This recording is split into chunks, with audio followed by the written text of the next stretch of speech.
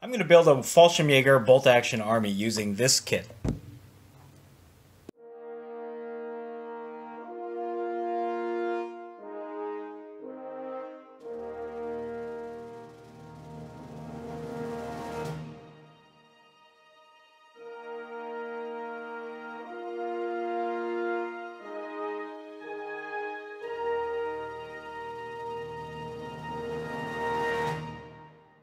So previously I did an unboxing of this Italeri kit, and we kind of looked at what was in there, but we're going to take a deeper dive into how you can take this box kit and make a good foundation, a good backbone for a 1/72 scale Falschirmjager army.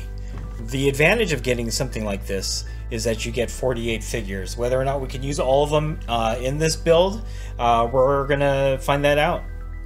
Alright, so what you get in the kit itself are 3 of these sprues, and they have 16 Falschirmjager or paratroopers, and there are a number of different options that you could actually build from this sprue and then apply it to building an army. On closer inspection here, we're just going to kind of go through the options. Looks like we have a machine gunner or light machine gunner with a peaked cap. He could be used as an officer. Usually in building your army, you want to have an officer, maybe a bodyguard or 2 for that officer as your kind of like headquarters unit, and then anybody else that has a peak cap or looks slightly different or looks like they're in a commanding pose, you want to use as an NCO or an officer. So this guy looks like an officer, however he is carrying a light machine gun, and you cannot arm your officer with a light machine gun.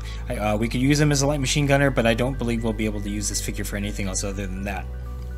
Next up, we do have a sniper. So what's neat about any army build for Bolt Action is that outside of your, especially for a reinforced platoon or like a historical platoon, you do have options to add like support for your army there. So one of the support options is a sniper, and this guy definitely looks like a sniper with the scoped rifle there. Okay, we also have a guy here who has binoculars and is signaling.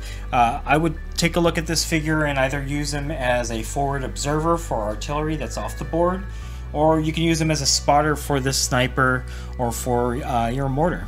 Okay, we have a number of guys here, and actually there are a few more down here that actually have some machine guns, and because Falschirmjager or paratroops in general usually came in with SMGs, this can fill out your platoon. And we'll take a closer look at how you build that squad and how many SMGs and special weapons you can have in that squad. So so this guy, actually this guy is a rifleman, but these 2 here have SMGs, and this guy has an SMG as well as this one. So yeah, there are at least 3 SMG guys on this sprue, and that comes out to about 9 of them. So in any case, we have a radio operator here. Again, you can use this as a forward observer for your army. That'll allow you to use artillery that's off the board. Here's your medium mortar. I think in mortar teams, medium mortar teams, for Bolt Action, you need to have at least 3 figures. So we'll see how we can use some of these guys to create that medium mortar team. We have the radio backpack and the bipod for the mortar here. So here's one of those SMG guys. Here's a rifleman with a Panzerfaust, so that's always good, having a Panzerfaust. And here's another SMG, another light machine gunner, another light machine gunner. There's quite a few light machine gunners on this sprue. I think there's 4 of them, so that could be problematic when we're using this kit alone just to build your Falschirmjager army. But you know, we can see what we can do. And here obviously is a rifleman with 2 ammo crates, and he will be your loader for whatever machine gunner you use. And then finally we have a guy here with a peaked cap and a rifle. So again, he could be used as an NCO because of the peaked cap.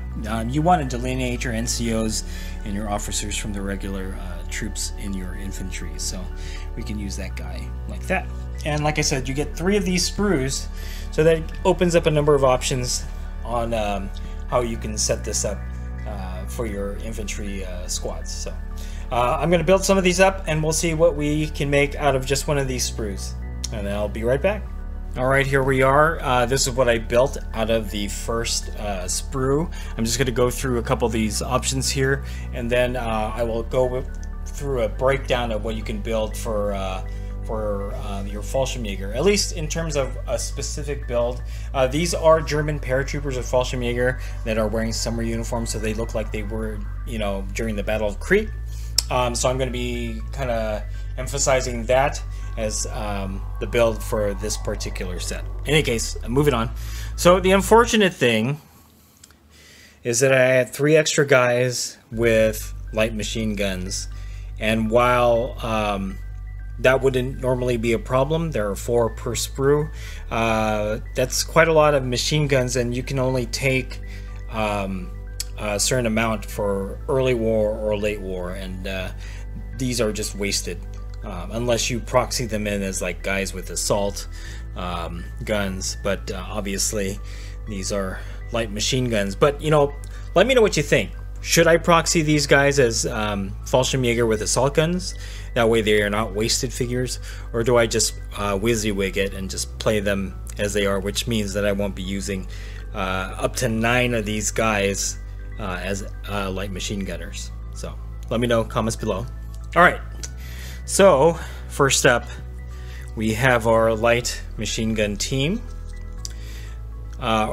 There's your light machine gunner and the loader who has a rifle. So definitely this will be going into a rifle squad. It is, you know, a longer range weapon, so you want to put the light machine gunner in with a team or a squad that you know, can basically harass and support any teams or squads that are going in under assault. So it's good that the loader has a rifle, so that ranges will not be, you know, everybody will be useful when firing with that squad. So this is your light machine gunner and your loader.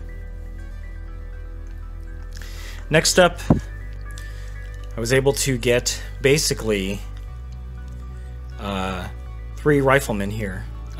This guy has a Panzerfaust.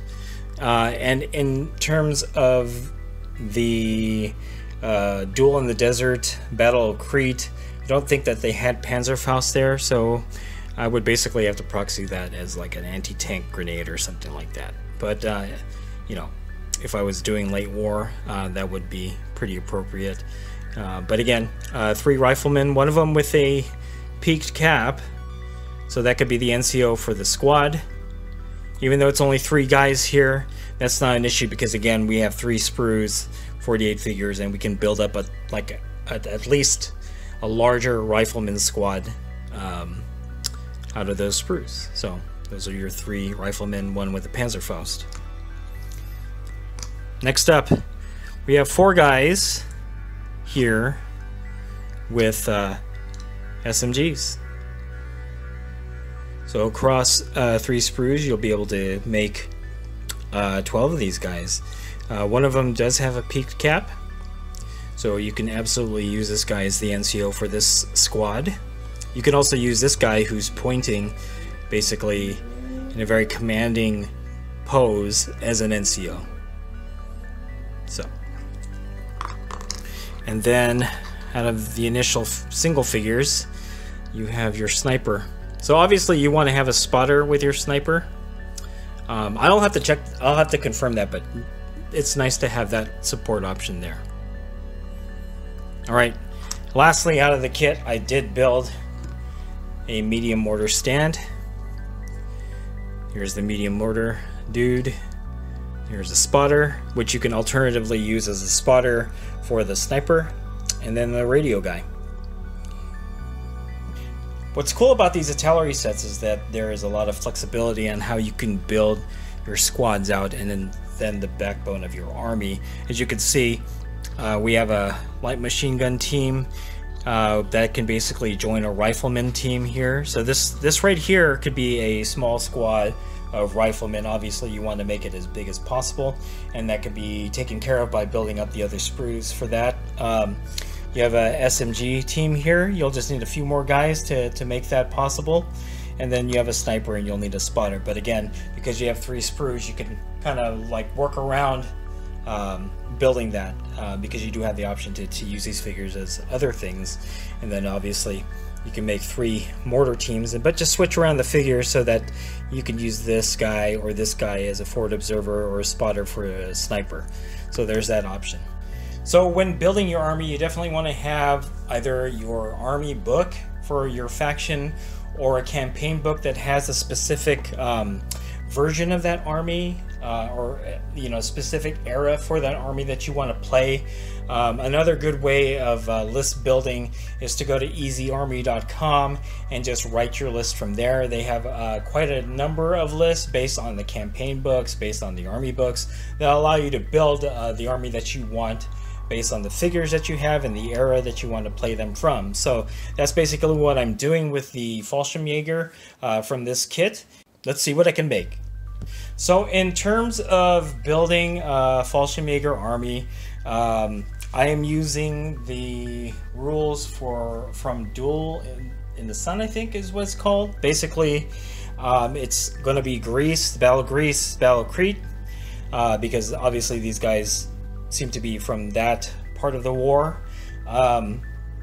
In terms of building a Falschirmjager army out of that, early war, you'll need at least for an infantry squad an NCO that can take an SMG. They can, you can have them keep a rifle, but you can take an SMG with an NCO, and then you can have up to 2 more SMG infantry in that squad. So basically, you're going to take, let's say this squad here and add 2 more SMG, and that's one of your squads. The limitation, however, is because you'll have different ranges based on the rifle, the LMG, and the SMG.